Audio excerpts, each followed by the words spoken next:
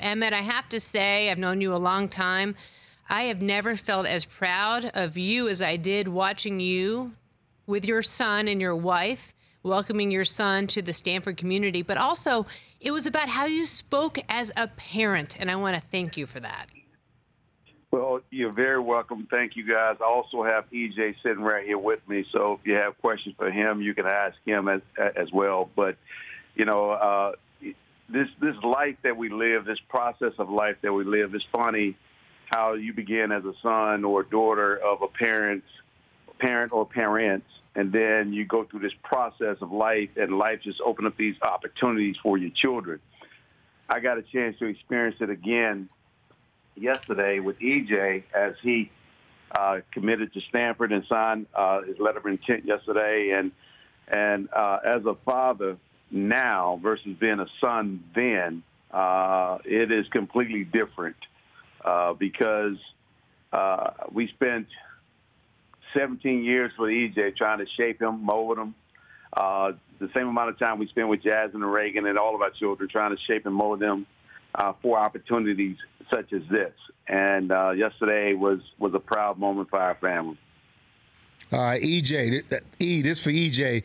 EJ, talk about the process, man. It's I remember, I don't know, if maybe 2-3 years ago we were talking about being the complete running back, and now you've chosen Stanford. The whole process of making the decision. I saw you finally got to eat. You got your appetite back. How was it? You know, the process was very long. You know, it was very difficult for me to pick what school to go to because, you know, it's a 40-year decision, not a 4-year decision. And, you know, with that, I chose Stanford because of just the business aspect of it and, you know, the football program and what it has for me. But EJ, let's just get right down to brass tacks, and Susie Schuster in for Rich Eisen on the show here. It's Stanford. I mean, it's the best school in the country. What was it like for you to hear and to say out loud, I'm going to Stanford? That's not normal. You know, it's crazy because I came from a school that helped with learning differences, and no one really believed that I would be in this position. And, you know, just to be in this position is a blessing because not everybody has a chance to go to this school, especially a kid that went to a school that I went to.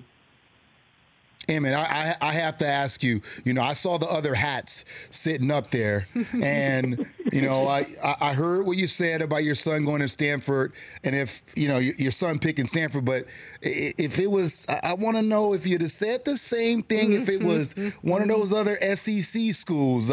Would it have been different if he had chosen, what was it, Georgia, A&M? Florida. Ohio State. Yeah, it was all of those. But let me just say this, Marshall, and this is my honest answer. If you ask EJ, I did not try to sway him one way or the other. And what I've learned is a parent love for their child has to extend beyond my limitations. And I have to humble myself in the process to allow our children to fly. I cannot hold them back under my own reins and try to keep them not necessarily just safe, but try to do something selfish for myself or something that I believe that I want my kids to follow. I want my kids to follow the best parts of me, and I want them to get rid of the worst parts of me to make it the best part of them. If he would have chosen another school, I told him the other day, it doesn't matter. You're my son, and you will be my son forever. And I'm going to love you regardless. I just want you to be happy, and I want you to go and pursue your dreams, and I want you to just become the best person that you possibly can be, period. No matter what school it was. I was going to be behind him, and I think my wife was going to be behind him as well. I know we was all going to be behind him, but we just wanted the best for him. That's it. And it doesn't hurt that it happens to be one of the best schools in the country. Did David Shaw come and do a house call? How does that work? Tell me how that rolls. Who comes into your house? Well, we've had all the coaches come to the houses. We had Georgia Coach McGee came in, Coach Knox from Florida, along with Dan Mullen and some other Florida Gators as well. We had Jimbo, in the house. Coach Shaw and Coach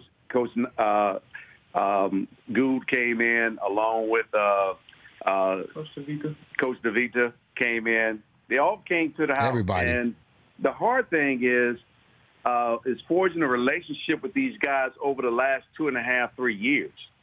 When you're speaking with them on the phone and so forth, and when you're visiting with them on the college, and then they come into your house, you get a chance to embrace them like family. And then all of a sudden, you have to pick one. It's not an easy process, and it's a stressful process because as a young 17-year-old child who think that they know exactly what they want to do, and sometimes you want to make an emotional decision, but then once the emotion fades away, and you start to think about the things that you're actually about to do, it becomes very stressful. So I understand exactly what my son was dealing with. And I'm just proud of the simple fact that he was able to quiet the noise and settle his spirit and find a place that I believe is right for him. EJ, what are you looking forward to most about your freshman year at Stanford? Honestly, just the people that they surround me with, just the students. I'm not too worried about my teammates because we are going to grow a great relationship. But being able to meet just all kinds of people from around the world is going to be interesting to me. They might want to meet your dad, too. There's that. I mean, that doesn't get in the way. Emmitt will be there. No doubt about it. The problem with Emmitt, though, is he's not a friendly, effusive kind of guy with the biggest smile on his face. So that kind of gets in the way. For more of The Rich Eisen Show, tune to Audience Channel 239 on DirecTV for free on BR Live or download the Rich Eisen Show app.